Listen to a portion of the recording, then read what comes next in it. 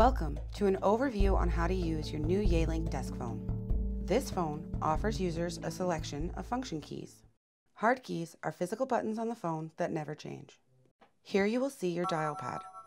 To the left of the dial pad, you will see your toggle keys, which allow you to access call history, directory, and the main menu using the arrow buttons. Below the toggle key is your volume key.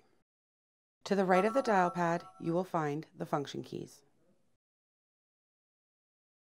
mute, headset, voicemail, redial, and speaker. The speaker, mute, and headset keys will illuminate when in use.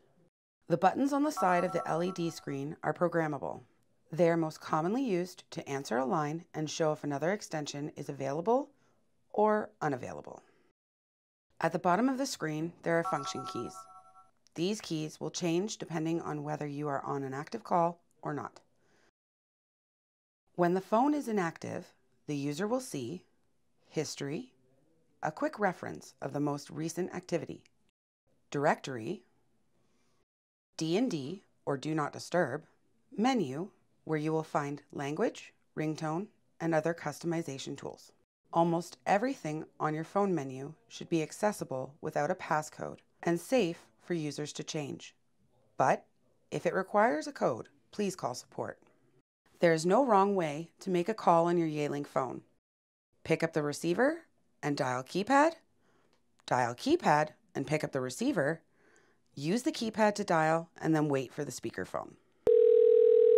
Just like dialing out, incoming calls can be answered in many ways, such as picking up the receiver or pressing the speakerphone key.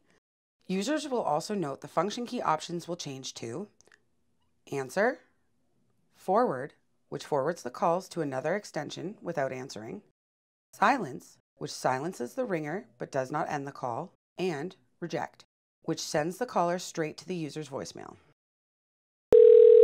When the phone is on an active call, the function buttons change. The user will see transfer, hold, conf or conference, end call. The center of the screen will show a timer and the length of the call.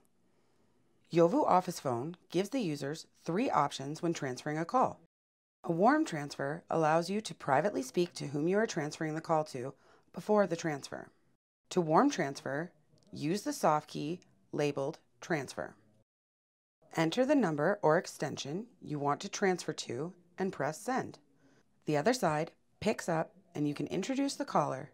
To complete the transfer, press transfer. A cold transfer, also known as a blind transfer, is where you simply transfer a call without any introduction. To blind transfer, we also use the soft key labeled transfer. Enter the number or extension you want to transfer to and press B transfer or blind transfer. Then the caller has been transferred to the other extension. Additionally, if buttons are configured to monitor another extension, at any time that button will blind or cold transfer to that extension. A voicemail transfer is the same process as the other transfers, but prefix the extension with 03. For example, to transfer to extension 9049, we transfer to 039049. The caller will be transferred directly to voicemail. Conferencing allows the user to connect multiple callers on the same call. To conference someone into a call, press the conference soft key. Enter the extension or number of who you want to conference in and then press send. You are connected to the second caller. The original caller is still on hold until you press conference again.